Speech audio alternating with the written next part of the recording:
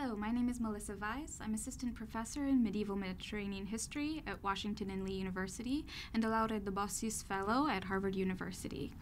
I'm here with Professor Gabriele Pedullà for the Lauro de Bosis Colloquium in Italian Studies. Professor Pedullà is a professor of Italian literature at the Università di Roma Tre and a fellow at the Institute for Advanced Studies in Princeton. Thank you for joining us today. Thank you for this invitation. Okay. So we're here today to discuss your book, recently published in English, originally published in Italian. In English, the 2018 title is Machiavellian Tumult, which is a fascinating new book. I was just captivated from start to finish, and I have so many questions. But let's just get started. What brought you to Machiavelli in the first place? Oh, I discovered Machiavelli when I was in high school, and like many youngsters, I was fascinated. I remember at the beginning the big question was, how could this man write both the Prince and the Discourses, this pro-princely treatises and this famous Republican tract, the Discourses on Livy. And yes, I was fascinated. So when I studied the lettere at the university, I did a lot of Latin and Greek literature, but finally I decided that I want to study Italian literature, and I mean Machiavelli was a good topic, I thought, and so this is how I discovered him and why I decided to work on his treatises. And just as a follow-up, it originally was your dissertation work, Yes, right? It was my dissertation. I finished my dissertation in 2002. Then I wrote other books, but it was still there, and somehow I knew that I wanted to finish it, and so I rewrote it in 2009. The book was published in 2011.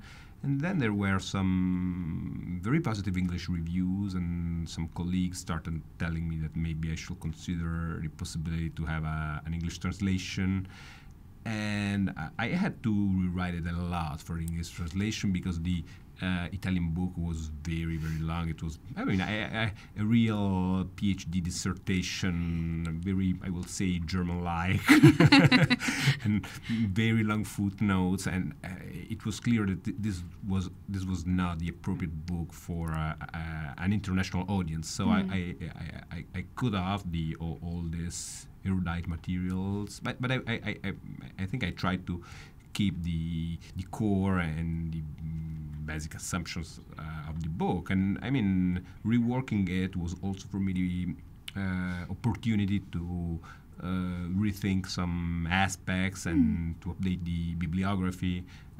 So I'm really happy I had to devote more time to this old project. I mean, it is a new book, but also a very old one for me. It's such an exciting idea to think about your own relationship with the project and with Machiavelli and how that might have changed over time. You mentioned that you did some updates for the book just in terms of creating it for an English audience and sort of condensing the footnotes.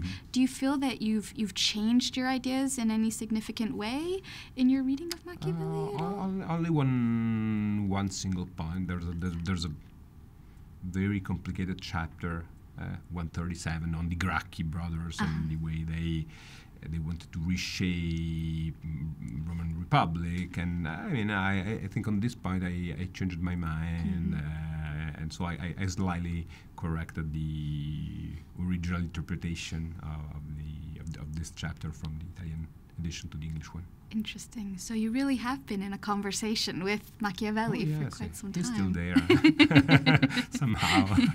Now, I think one of the most interesting things for me to think about is that you're not just writing books on scholarly topics. You are also a writer of creative. You do a lot of creative writing, and so you've published your first novel in 2017, right, and a collection of short stories in 2009. Which is very compelling. How do you view the relationship of your work as a historian with that kind of creative writing? I mean, I think I have a double life. But there are some elements of contact. This is clear. I will say that when I try to write my scholarly essays or books, I never forget that I have a readership which could be interested in the way I write. I mean, I think that literary criticism is part of literature. So I tend to be a stylist, at least in Italian. I've been told that the translation is pretty good, but I cannot judge it, of it, and so maybe this is the bridge which connects these two lives. On the other side, I will say that compared to many other writers, I don't feel the necessity to make strong affirmation explicit in my fiction books, because I have my the other side of my creativity to say things in a direct way. So I prefer to. I go for a less explicit way of writing when I'm a fiction writer. This is maybe the most important thing to me as a writer. The real meaning of the text is under the text somehow, and you have to look closer. I love engaged readers who don't limit themselves to the surface.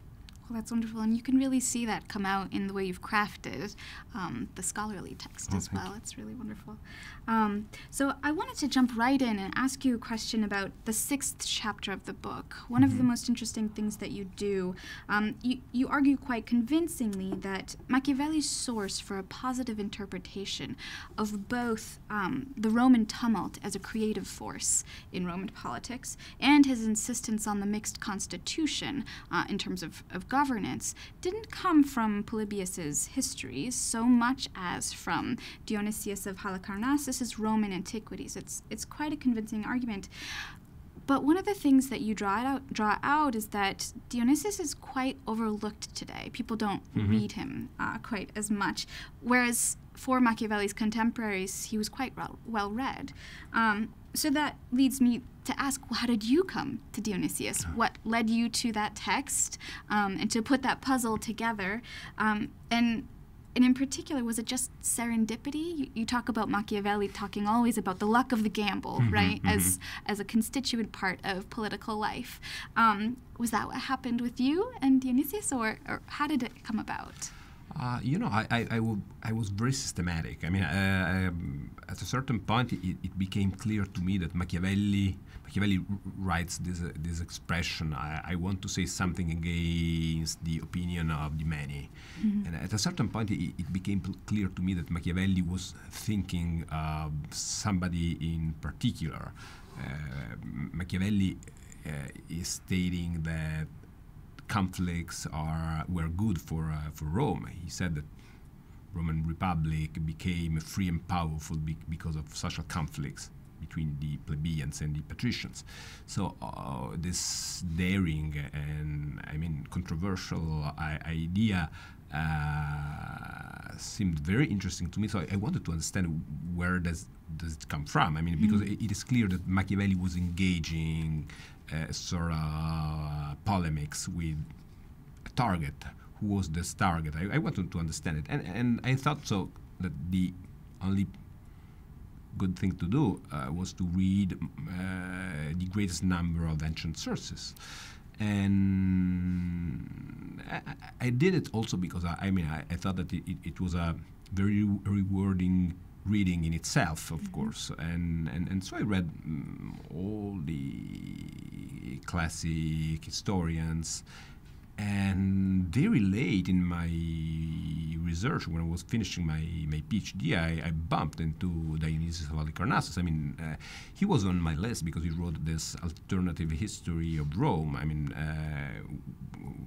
A completely different narrative compared to Livy, but there was no no Italian edition in commerce at that time, and in the famous French collection Budet, there was not a translation as well. So I had to go for the English Lub edition.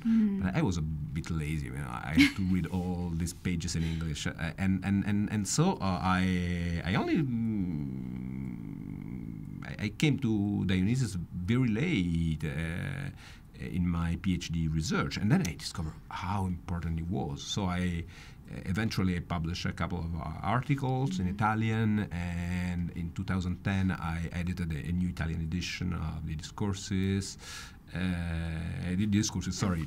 Antiquities by Dionysius. And I tried to understand why Dionysius was so important at Machiavelli's time, and then why he was forgotten. During the 18th century, I would say that there was a big paradigm shift. I mean, the historians started asking if all these wonderful stories about Rome were reliable. And as Dionysius tend to be very full of, how can I say, details, he became unreliable somehow, and he was a bit forgotten compared to Livy or Polybius. In line with this wide reading that you did, and I think it's fascinating that you came to Dionysius so late in the dissertation process. I think that happens to many of us, that you never know when you're going to encounter something, and then all of a sudden your project changes. Exactly. So that's gratifying to hear. But I think that speaks well to the method with which you approached this project. The wide reading, that you bring in not just the traditional sources, putting yourself in conversation with political theorists and intellectual historians, whom you very rightly critique for their readings of Machiavelli, but you're also reading so many of the contemporary texts, text contemporary with Machiavelli. And so that leads to this really important contribution of the book, which is to situate Machiavelli's novelty in thought as a part of an exercise in method, right? So it's not just the content of his thought. The reason the content of his thought can be so new is because of the method he chooses to present it. Namely, you say that the Discourses' modernity consists first and foremost in Machiavelli's choice for a different canon of reference, by which you mean he's not looking at philosophy, he's not looking at Aristotle to explain politics so much as he's looking at histories like Dionysius of Halicarnassus. And so he's changed his body of reference, and he changes his method of writing. He uses the Discourses form, which again is quite new. And you say that's where this generative moment comes in and what's new in Machiavelli. And then you brought in this wonderful term, I hope I can pronounce it, philosophistoricus, which is the term that Jean Baudin uses for Philo the Jew to speak about this particular way of doing history or politics or philosophy, right? And so it made me just think a lot about your own method and about Machiavelli's method. In order to explain it, you coined the term political classicism. Can you tell us more about what that is? Okay. Now, thank you for asking me this question. I think you really got the point. I mean, for me, when I was writing this book, it became more and more clear to me that I was maybe identifying myself with Machiavelli's method. I mean, the idea that if you want to discuss theoretical questions, history can be your best ally somehow. And I remember at a certain point I was reading this wonderful Italian historian, Arnaldo Momigliano. He wrote that the Italian tradition, he said, is Machiavelli plus Vico. And Vico, what meant for him, this idea that you have to built a philosophy putting together the verum and the factum. The factum is the history, and the verum is, I mean, the what you know about the way the mind works on, I mean, all the philosophical side, a philosophical side plus an historical side, and only when they merge you can see things correctly. And I remember I thought, oh, this is what I may be doing. This is what I'd like to do. I mean, using this historical materials to build also a theoretical reflection on such hot topic as conflicts.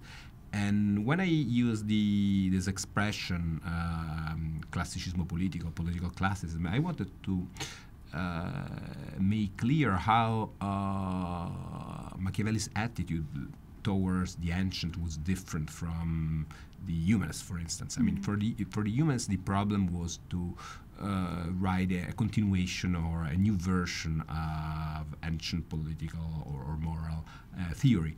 For Machiavelli, the lessons of Aristotle or Seneca or Cicero was not that interesting in itself. Machiavelli was more looking at the practical lessons of the Romans, and the only way you could learn about them was reading historians, not ancient philosophers. And this is the reason why he decided to write the Discourses on Livy, and the reason why he used Dionysius of Halicarnassus so much in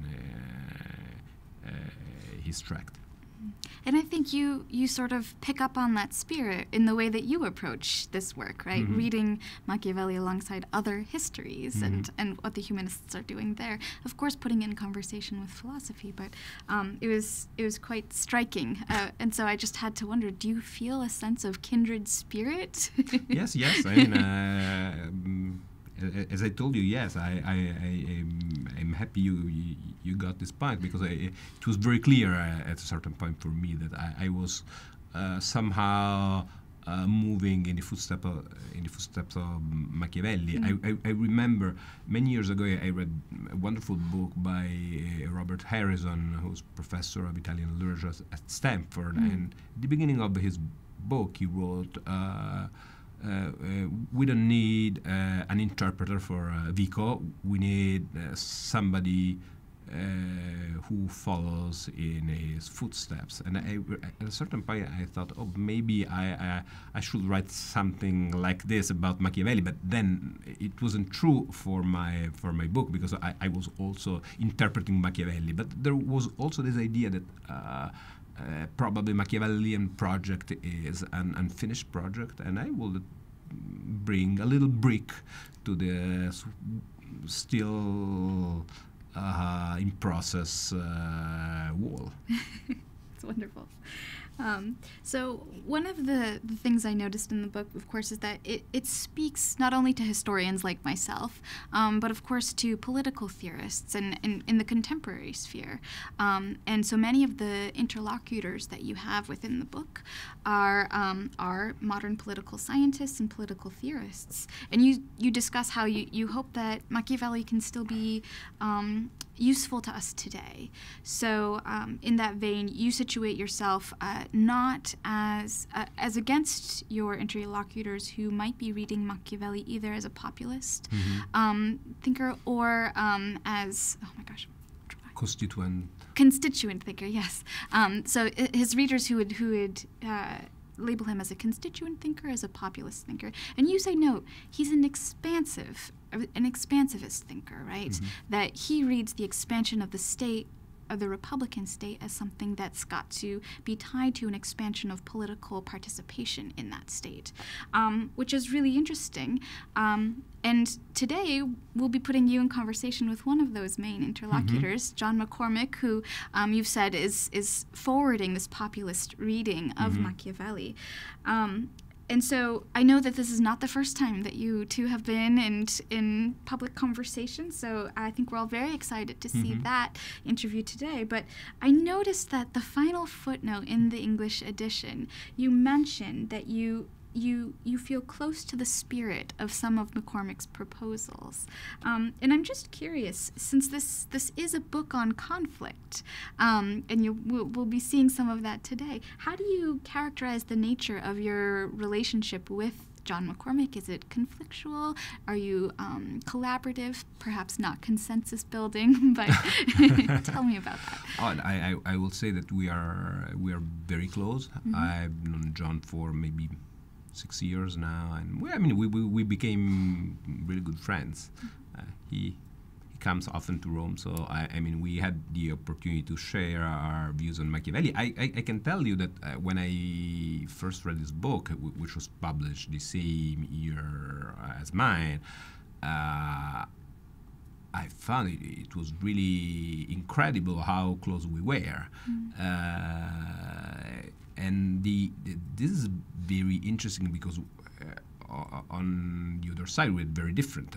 Because we have different backgrounds. I come from intellectual history, literary history, and he comes from political theory.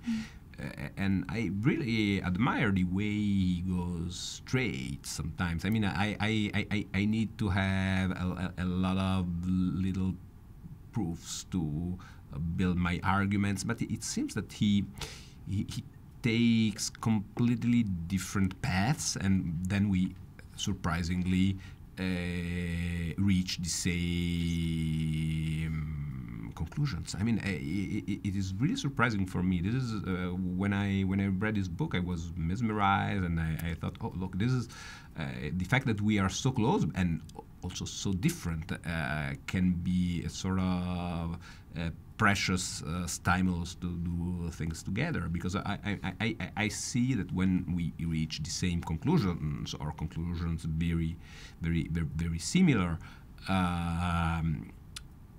we are taking paths so different that this is maybe a sort of confirmation that we are right, or that my arguments can get improved by sort of cross readings of what we are writing and doing. I think it's a wonderful testimony to the value of interdisciplinary work. Oh, yes. And also to the value of the personal relationships that can exist in the academy. This relationship that you've had with John McCormick for what sounds like quite some time.